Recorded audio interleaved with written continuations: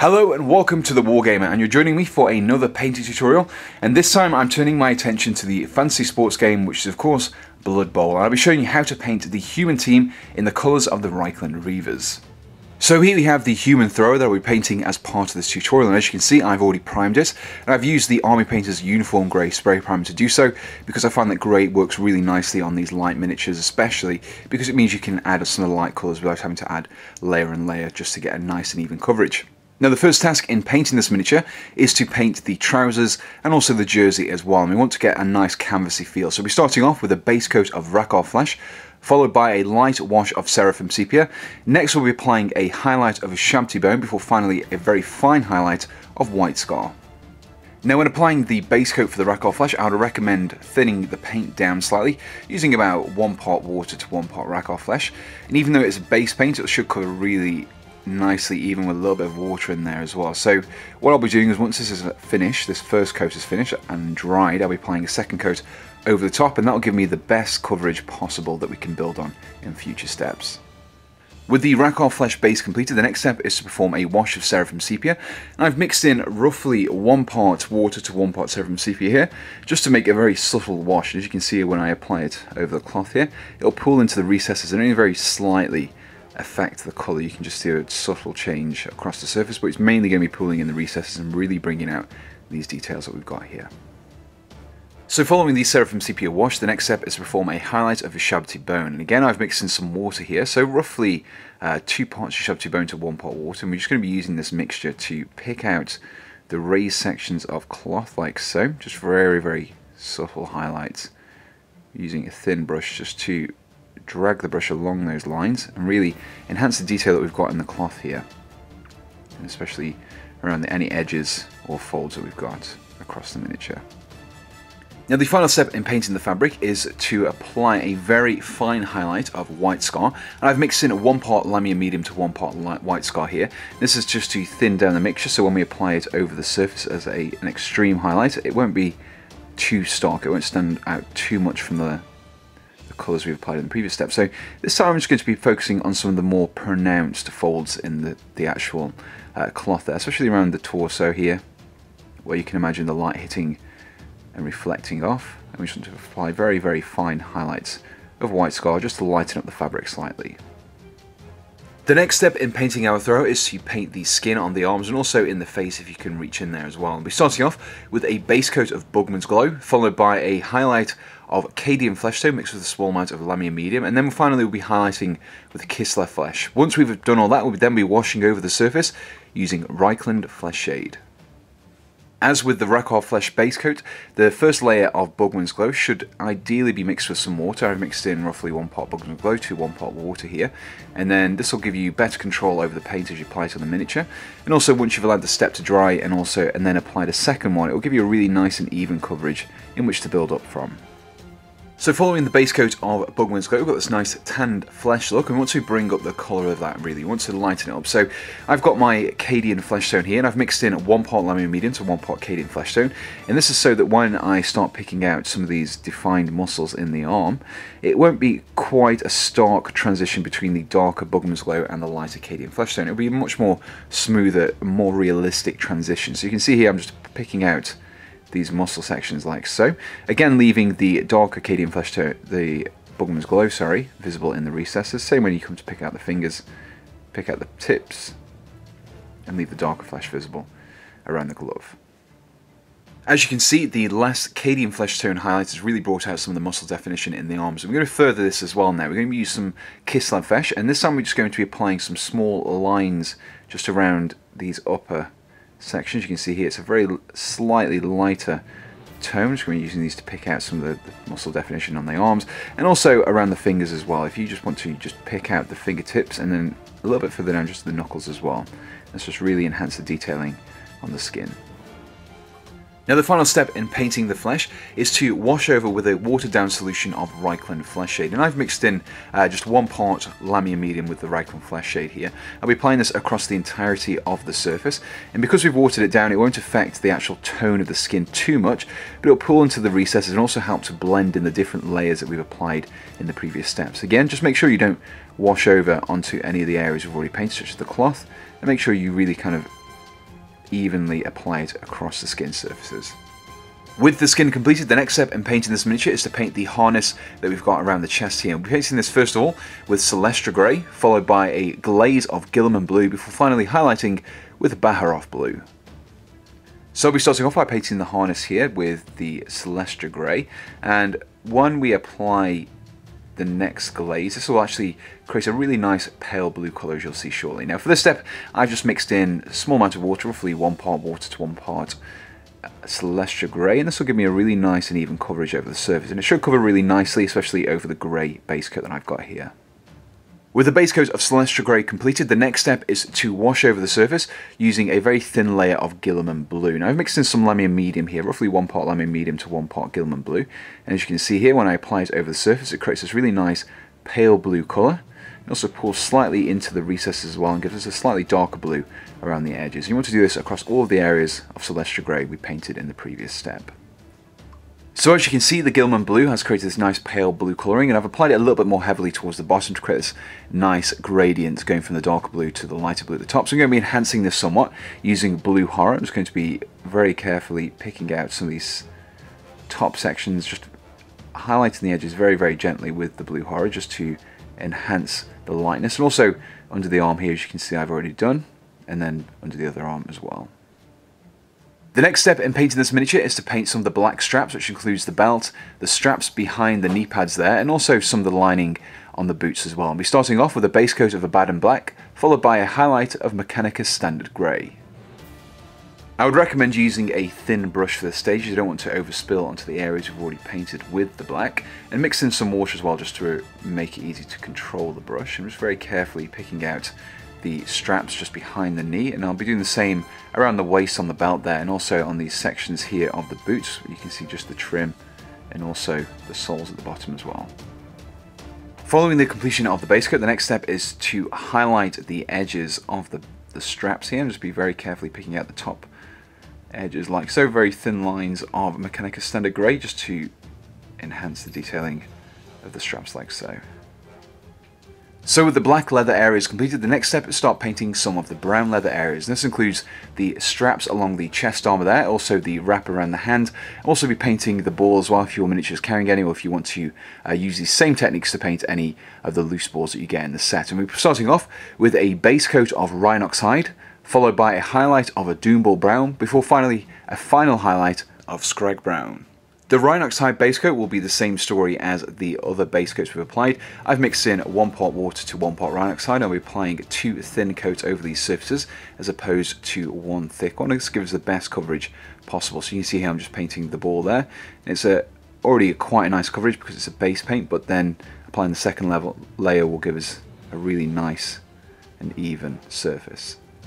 So applying the Doomball Brown is probably a 2-stage approach, especially on this miniature where we actually have a ball as part of the miniature. So if you're painting the ball, you'll want to mix in roughly 1 part Lamium Medium to 1 part Doomball Brown, and we're applying this over the surface here. And the reason why we've done this is we want it to be quite a subtle blend between the two colours. You can see that it's not too harsh, it's quite nice, and we're applying this mainly over the top section of the ball here, as you can imagine the light coming down, but we'll also be doing it towards the bottom as well, just a small amount, and then as we get close to the hand we'll be leaving it out there.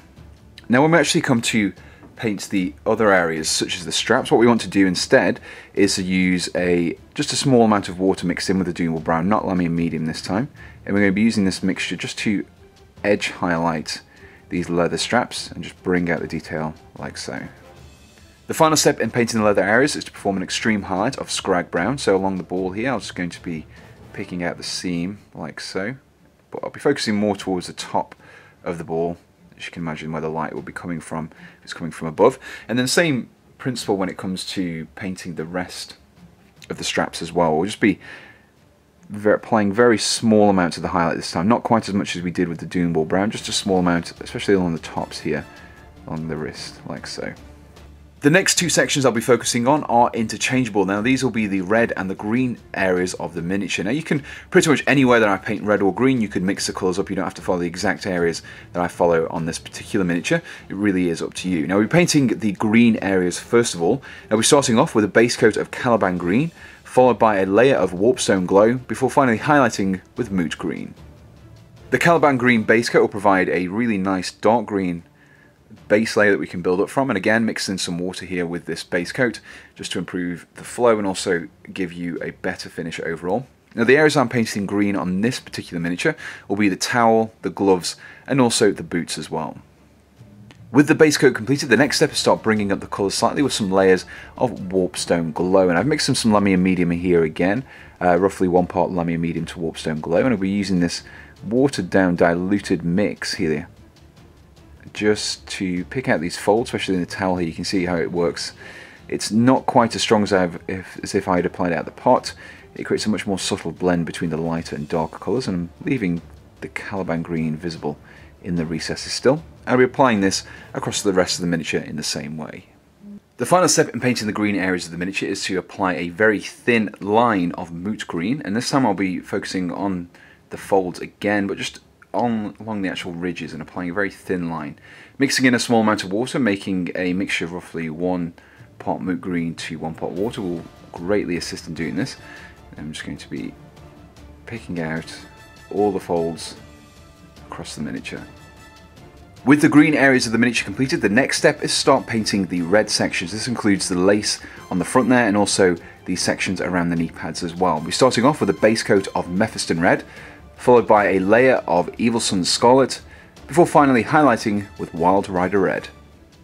As Mephiston Red is a base paint, it should cover really nicely over the grey primer that we've got here. Just be very careful not to overspill onto the areas we've already painted, especially when you're painting around the light areas such as the fabric here. And just use a thin brush with just a small amount of paint on the end there, and again mixing in a small amount of water here will really help you control the flow of this paint. Following the base coat of Mephiston Red, the next step is to apply the Evil Sunz Scarlet around the edges of the red areas that we painted last time. So, for example, just around the edges here, we're pretty much going to be adopting the same technique as we did for painting the green sections, albeit with different colours. Now I've mixed in just a small amount of Lamia Medium here, just to make the blending a little bit more subtle between the darker and lighter reds. And again, you want to focus this particular step around the top sections of these knee pads, for example. The same goes for when you're actually painting the laces. You just want to pick out the actual raised section of the laces as opposed to painting the entirety of them. Following the application of the Evil Sunz Scarlet, the next step is to apply some Wazdaka Red. Now this time I will just be focusing on some of the corners and applying this as an extreme highlight as opposed to a more prominent one than we did in the last step. So this time I'm just focusing mainly around these corners along the top section of the knee pad. As you can see, they're just creating a nice slightly orange glow to the edges. And again around the top. The same goes for laces as well. This time I'll just be focusing on the tips of the laces, and then also a very fine line down the center of the laces across the chest as well. So the next step in painting our Blood Bowl thrower is to paint all of the blue areas of the miniature. This includes the armor sections around the waist, the knee pads, the socks, the chest armor, the helmet. There's quite a few areas on this miniature we're painting in this step. Now we're starting off with a base coat of Calidor Sky, followed by a wash of Drakenhof Nightshade before highlighting first of all with Teclis Blue and then finally Blue Horror. Now the reason why we've left the blue armour to one of the later steps in painting this miniature is because generally speaking it's easier to paint the miniature from the inside out. So we painted the cloth first, and then we built up to the straps and then the knee pads, and now finally we're actually painting the bits of the miniature which is the more external sections, which is obviously this blue that we've got here. So I'm just applying the Calidor Sky the same way I've done the previous base coats, mixing in some water to thin the paint down to make it easy to work with, and just be careful not to overspill onto the areas we've already painted. So following the base coat, the next step is to apply a wash of Drakenhof Nightshade over the surfaces here, and we want this to pool into the recesses and flow over the surfaces, and it will give us a nice dark blue tone, as you can see it's happening here. But when it pulls into the recesses, it will really bring out some of the detail, some of the scratches it's already done in the shoulder pads there, and really enhance the look of these areas. With the wash dried, the next step is to start highlighting the edges of the blue armour with Teclis Blue, and again just use a small amount on the tip of your brush here. We're just going to be very carefully picking out some of the edges along the armour, like so. And we're doing this across the entirety of the miniature wherever we've painted the blue, and especially around the top here where we've got the helmet. So I'm just painting a very thin line, very carefully, mixing in a small amount of water with the paint as well, really helping controlling the brush and how you apply it on these highlights. Now the final step in painting the blue of the armour is to apply some very fine highlights of blue horror, and this time we'll be focusing along some of the corner edges. So for example here on the helmet, like so, just applying a small amount in this front corner and just blending it down into the rest like so.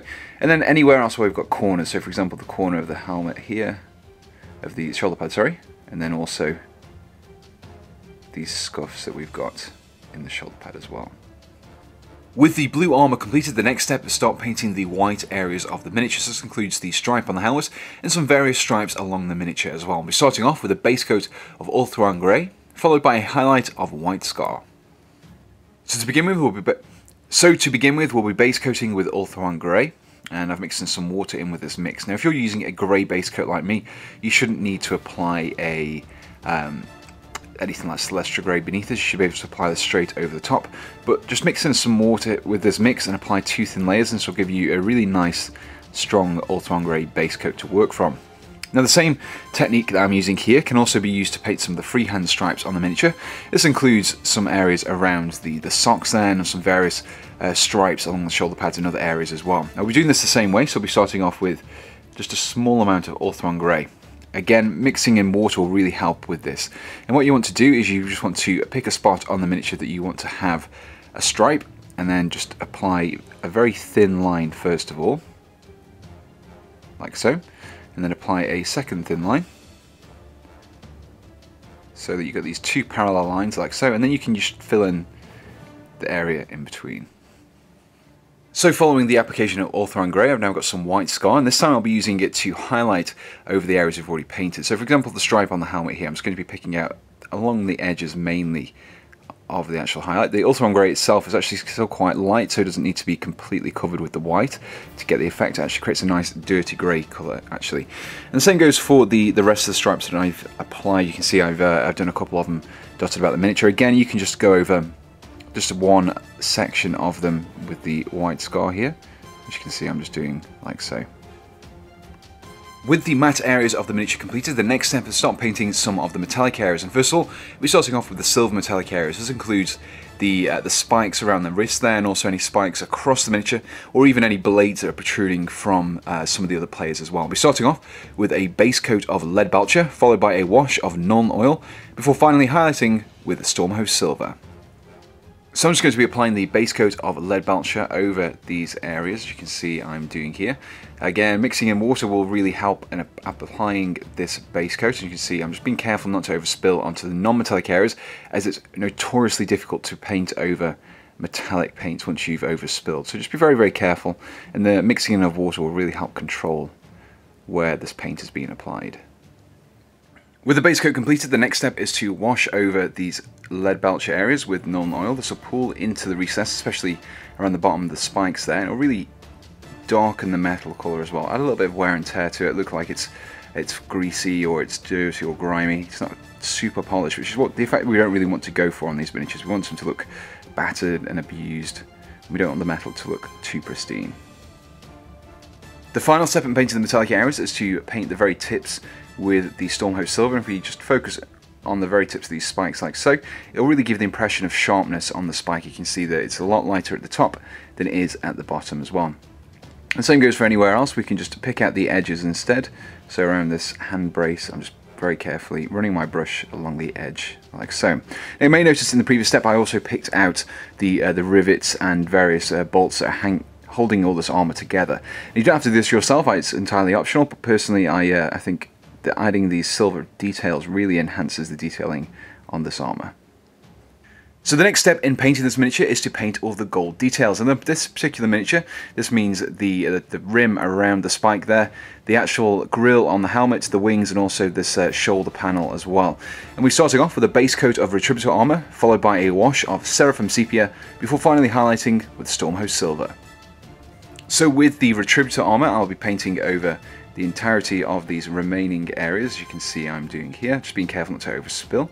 Now, Retributor armour is an excellent gold paint. It's got very high pigmentation levels, so it'll cover really nicely over these grey areas and gives a really nice bright gold base in which to build up from. With the base coat of retriever armor completed, the next step is to just wash over the surface with the Seraphim Sepia, as you can see that I'm just doing here, making sure that it pulls into all of these recesses. It'll give the gold a nice burnished look, as you can see over the surface, and also pull into these recesses and really enhance some of the detailing, as you can see here. With the wash dried, the next step is to start highlighting over the gold areas with the Stormhost Silver, and you can see here I'm being quite liberal with the application. I'm not worrying too much if it overspills, because it'll just give the impression that the armor is scratched and damaged through wear and tear. And you can just about see, I'm still making sure that I keep the darker gold visible in the recesses. We don't want to lose the gold color entirely, but we want to give it a nice silvery sheen. So with the silver areas of the miniature completed, the miniature is pretty much done. However, there are a few optional extras you can add on to really add some detail to this miniature, and these are basically adding in dirt and grime and wear and tear on the armor. Now you may notice I've already applied the decals at this stage, just because we want to apply the damage over the top of those particular decals at this stage.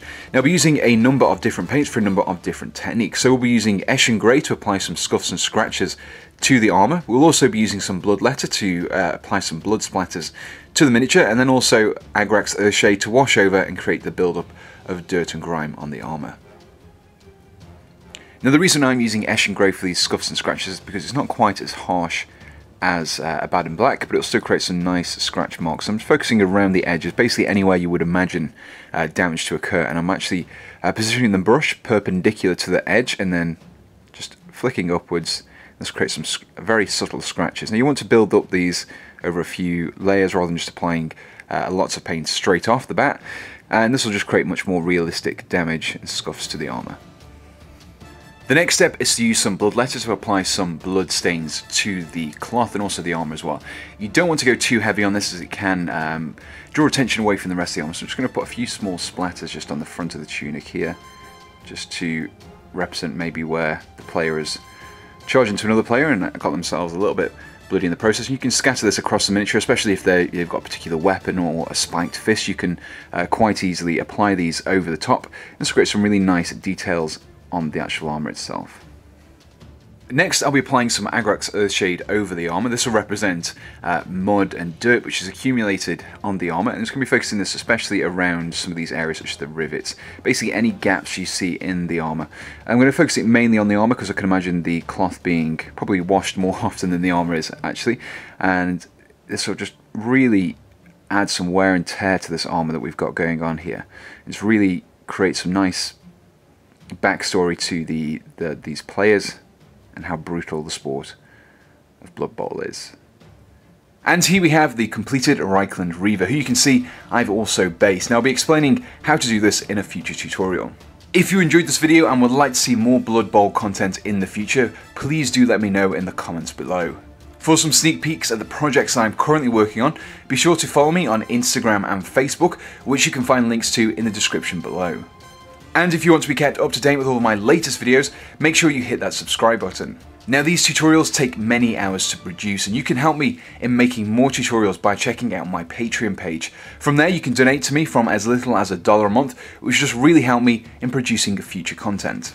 You can check out my Patreon page by clicking on the link on the screen now or in the description below. And finally, if you haven't done so already, be sure to check out my previous Games Workshop painting tutorials. So until next time, thanks for watching and goodbye.